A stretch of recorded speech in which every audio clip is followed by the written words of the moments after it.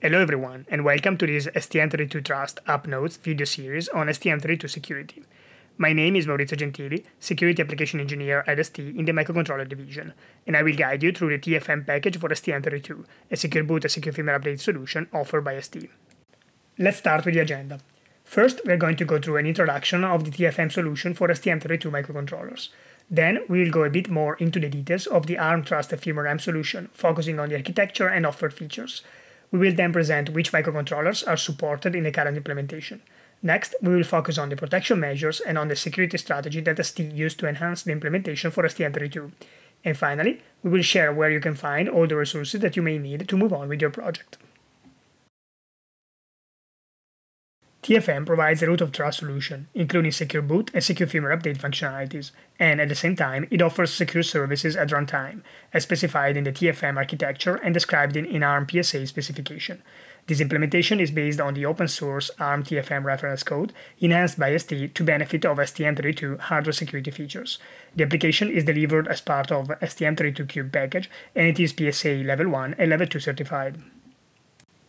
The first service provided by the TFM package is Secure Boot that implements the system root of trust. It is an immutable code. It is always executed after system reset. It is responsible for checking the status of STM32 static protections and for enabling STM32 runtime protections in order to protect sensitive data and operations. As with any secure bootloader, it verifies the authenticity and integrity of the application code before executing it. Integrity is verified in order to make sure that the image that is going to be executed has not been corrupted or maliciously modified. The authenticity checks aims to verify that the firmware image is coming from a trusted and known source in order to prevent unauthorized entities to install and execute code. Starting from this trusted component, every other component is then authenticated before its execution. The second service offered by the TFM package is the Secure Firmware Update, an immutable code in charge of detecting that a new firmware image is available and of checking its authenticity and integrity before installing and executing it.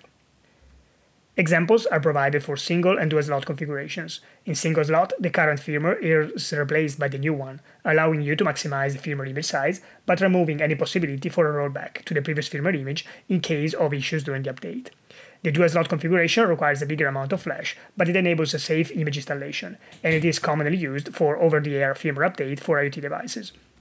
The firmware update can download either a single binary including both the secure and non-secure parts of the firmware image, or two different binaries, secure and non-secure independently. Firmware update supports internal and external flash configuration. So, what are the steps of a typical firmware update procedure? The first step, a new firmware is created and stored in the server. Then, the new firmware is sent to the device deployed in the field over a potentially non-secure channel. The firmware image stored in the server and sent over the communication channel could be encrypted depending on the firmware configuration, so that only authorized devices that have access to the encryption key can decrypt the firmware package. At this point, the new firmware image is downloaded, checked, and installed. Integrity is checked to be sure that the received image is not corrupted, while authenticity is verified to prove that the firmware image is coming from a trusted and known source. In addition to the Secure Boot and Secure Firmware Update, TFM package provides secure services at runtime, a set of upgradable services managing critical assets that are isolated from non-secure code. With this approach, non-secure applications don't have direct access to critical assets.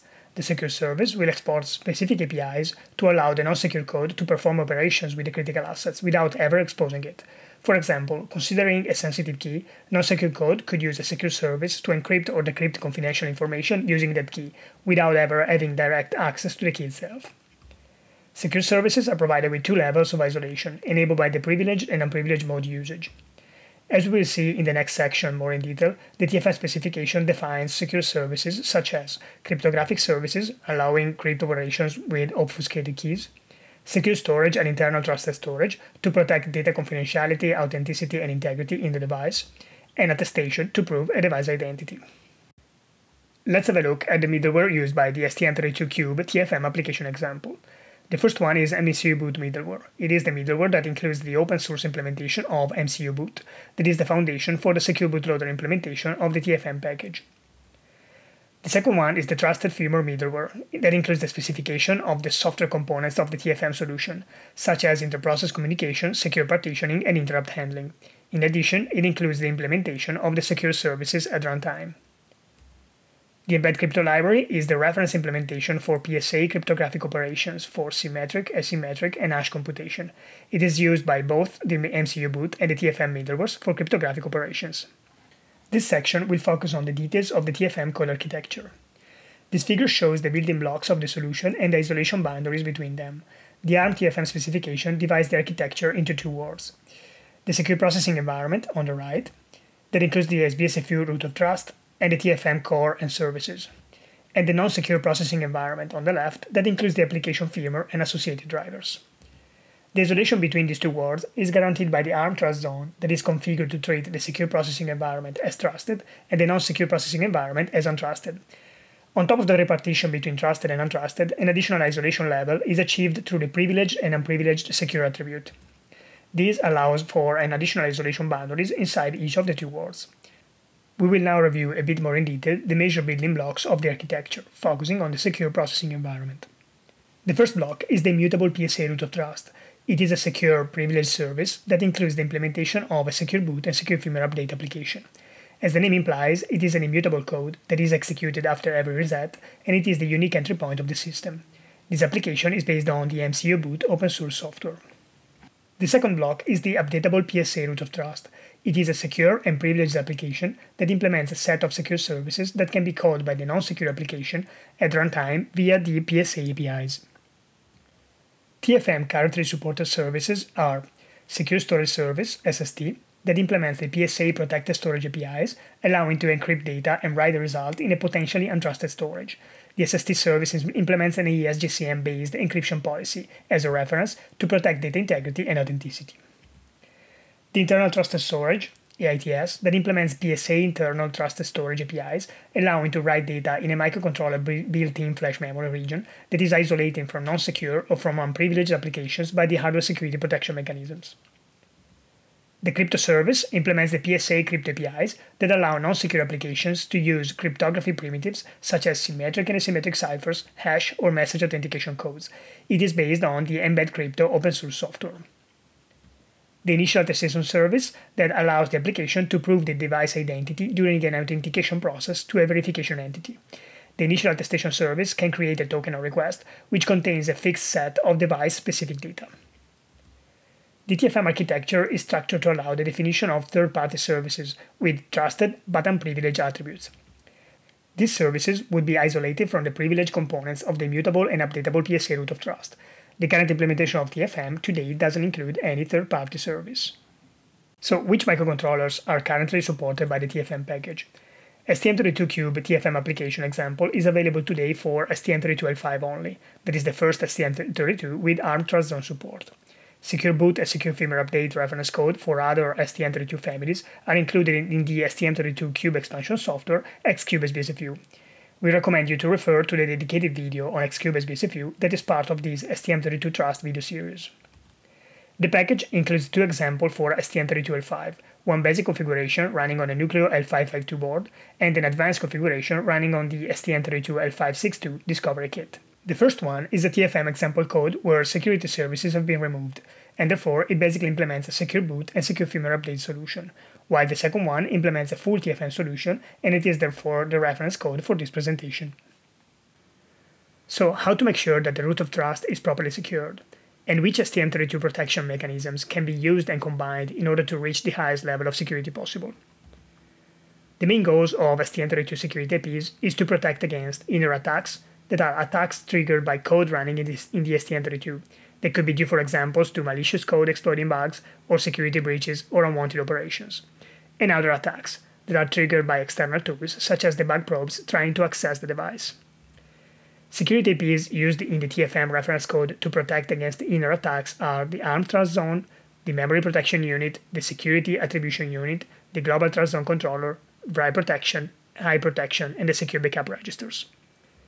For what it concerns outer attacks instead, the TFM package makes use of readout protections, the unique entry boot lock, a protected SRAM2, anti-tamper and debug access port deactivation, the independent watchdog, and the secure high protection.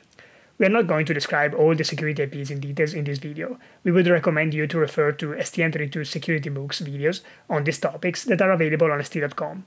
All the details on STM32 security APIs are also described in each device reference manual.